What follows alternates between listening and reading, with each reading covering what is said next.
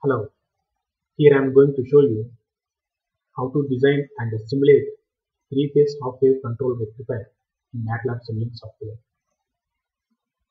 Previously, in part 1, we discussed brief about turn-on and turn-off technique of SCR, and also I shown how to design three-phase half-wave control rectifier in MATLAB SIMULINK software. In this part, I am going to show you how to simulate this three-phase half-wave control rectifier. These are the three-phase voltages A, B and C. A is connected to T1, B is connected to T2, C is connected to T3. These three voltages are connected in star connection. Here, this is the A phase. A phase I am taking as reference. B phase lags the A phase by 120 degrees. C phase lags the A phase by 240 degrees.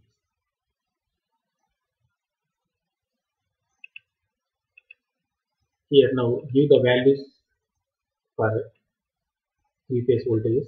Here I am giving 415 volts, 415 volts, and A phase I am taking reference as well to 0, frequency is 50 Hz, and the B phase magnitude is 415, and phase B phase lags the A by 120 degrees, lagging, so minus 120, frequency 50. C phase magnitude is 415 volts and given, and C phase lags the A phase by 240 degrees, lagging, that's why minus 240, frequency 50. Okay.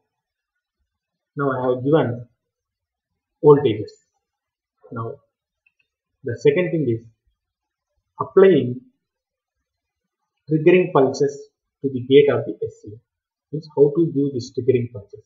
For this, we have to recollect the previous discussion. That is, to turn on SCR, it requires forward bias voltage and a gate pulse.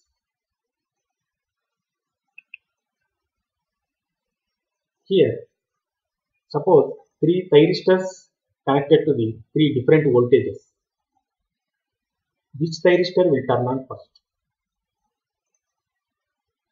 The answer for this is the more positive voltage connected thyristor, first it will become forward bias. Then by applying gate pulse to this thyristor, it will turn on. Means it will act as a closed switch. Then immediately the remaining two thyristors T2 and T3 will become reverse bias. This thing we discussed in previously. By keeping this thing in mind, observe the operation of three-phase half-wave control rectifier. Here observe, this is A phase, this is B phase, and this is C phase. At each instant, the magnitudes of A, B and C voltages are different. See here, at this instant, A is more, C is less, B is negative. So at this instant, A is more, B is less, C is negative. See, if you observe that at every instant, only one voltage is more. Only one voltage is more.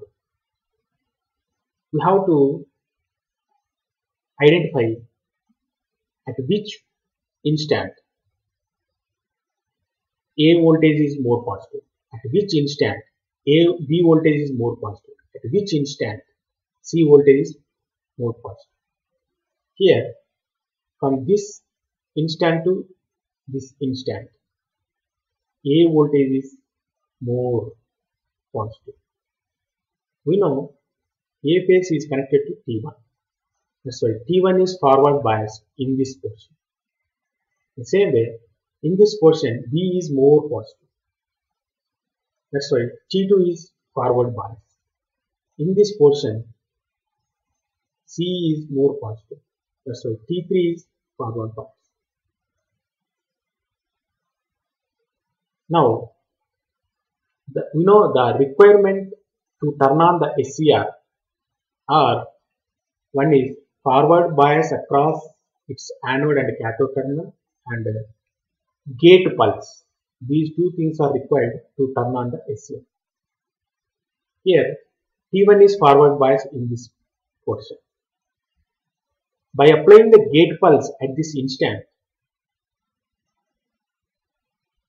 by applying triggering pulse to the gate of the thyristor T1, immediately it will conduct.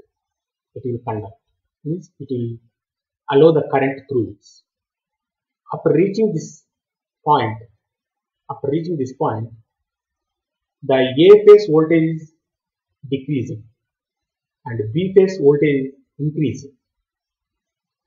So T2 is more positive at this instant. T2 voltage is more positive. That's why T2 will become forward bias from the instant to this instant. Now, by applying gate pulse to the gate of the thyristor T2, T2 will become into conduction.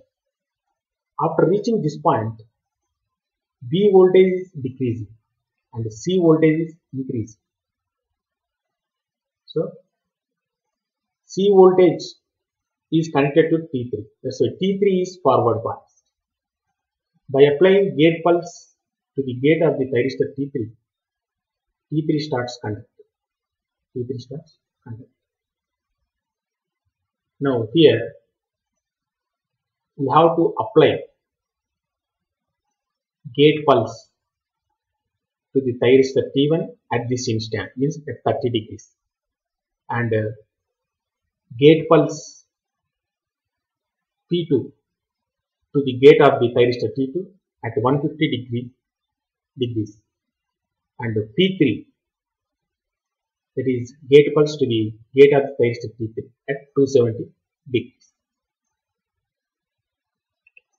Now see here, this is P1. Double click this one. Amplitude, you can give any value. Period is 1 cycle. 1 cycle means 0.02 seconds. Means 1 cycle means 360 degrees. 1 cycle means it is 50 Hz frequency. 50 Hz means 50 cycles per second. For 1 cycle, 0.02 seconds. Pulse width can give 5. Phase delay. Phase delay, here you observe 30 degrees. Here 30 degrees. Okay. 360 degrees means 0.02 seconds. Then 30 degrees means 0.0016 seconds. Here everything is asking in seconds. Okay. Here seconds. That is 0.0016 seconds. Apply. Okay. Next, P2. Here amplitude you can give any value, and the period is 1 cycle, 0.02 seconds. Pulse width you can give any value. Phase delay. Phase delay, you can see here 150 degrees. 150 degrees means if you convert this 150 degrees into seconds, that is 0.0083. 0.0083. 0.0083. Now next P3. Same amplitude is 1, period is 0.02 seconds, pulse width can be value, and phase delay. That is phase delay here is 270 degrees. 270 degrees. 270 degrees means 0.015 seconds. 0.015 seconds. 0.015 seconds. Apply. Now simulate the circuit. Okay, already I have given some resistor value, that is 20 ohm, and supply voltage is also okay. I want to observe for 2 cycles. 0.04. 0.02 means 1 cycle. 0.04 means 2 cycles. Now simulate it.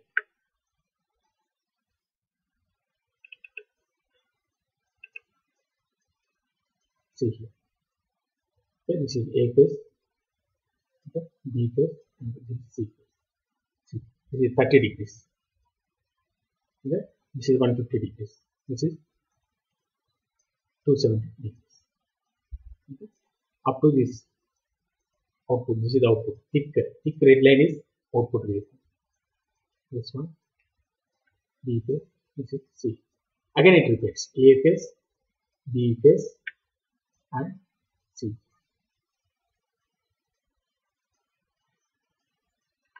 Thank you. We will discuss the remaining thing in next part.